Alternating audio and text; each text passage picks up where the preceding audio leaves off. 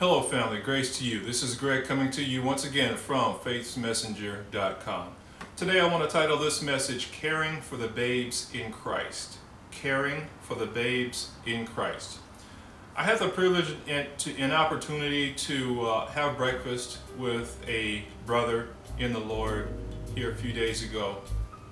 This particular person has not been saved very long. I believe he said 8 or 9 months. And it was very interesting to see he's still on fire for God. Not to say that we should lose our fire over time, but it's evident when someone is new in faith and is really into the scriptures and into the word, and they're just so gung-ho, and it was very refreshing to spend time with him. During our conversation, there were several things that came up. I want to first of all say that we have to remember that the common denominator between us all in the body of Christ is Jesus. If our relationship and our trust and our belief in Him is intact, everything else is fluff. Everything else can be corrected. Everything else is not as important. Sure, it's important, but as long as we agree on that common denominator, we're good, we're fine. So I heard a lot that came out of my friend's mouth that I don't necessarily agree with scripturally, but he was on fire. Now, would it be right for me to come down on him and rebuke him and to just try to correct everything he says? No, not at all. I've been a Christian for about 35 years, so dealing with someone, let's look at it on a natural physical basis. You have an 8-month-old and you have a 35-year-old. Of course that 8-month-old may do some things that are not politically correct. They may sling their food, they may cry, they may whine, they may do a myriad of things. As a 35-year-old, am I going to spank him because he tosses his bottle, or am I going to come down on him and expect him to act as a mature person at 8 months old? Well, no, that's ridiculous. I want to impress upon my brothers and sisters that it's the same in the spirit. There's a general spirit of wanting to be right that permeates the body of Christ, I feel. A spirit of wanting to come down and correct everything and get people to line up and see the scripture and see spiritual things exactly the way we see them. And it's totally not called for. It's not needed. Once again, the common denominator is Jesus Christ. He loved the Lord. He's my brother. We are one. We have that as a common denominator. So sure, there might be some immature statements. There might be some immature moments.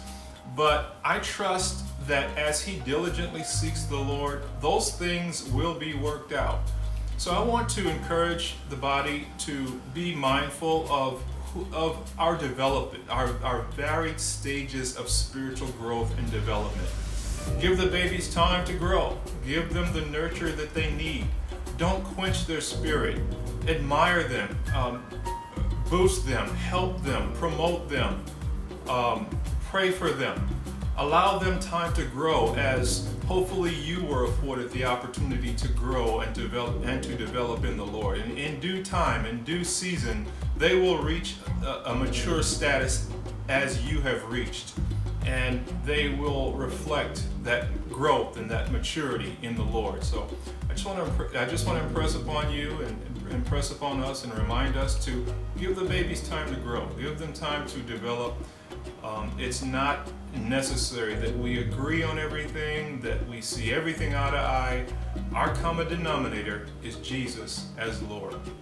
So I want to thank you for spending time with me here today. And if you are a fellow Christian YouTuber, I invite you to join our Christian community located at micro-ministries.com. And what that community is about, we are about getting you as much traffic to your YouTube channel as possible. We are a group of Christian YouTubers who have banded together to supply encouragement, support, to lend SEO tips, to do whatever we can to support one another's growth of our YouTube channels, thereby fulfilling the Great Commission via YouTube. You're welcome to join us. Once again, it's micro-ministries.com. It is a private community, so I'll have to send you an invitation. So send me an email at FaithsMessenger@gmail.com and paste your URL in that email message, and I'll send that invitation over to you right away. Also, if you have not done so already, I would invite you to subscribe at our blog at FaithsMessenger.com and get notifications when new blog posts are posted.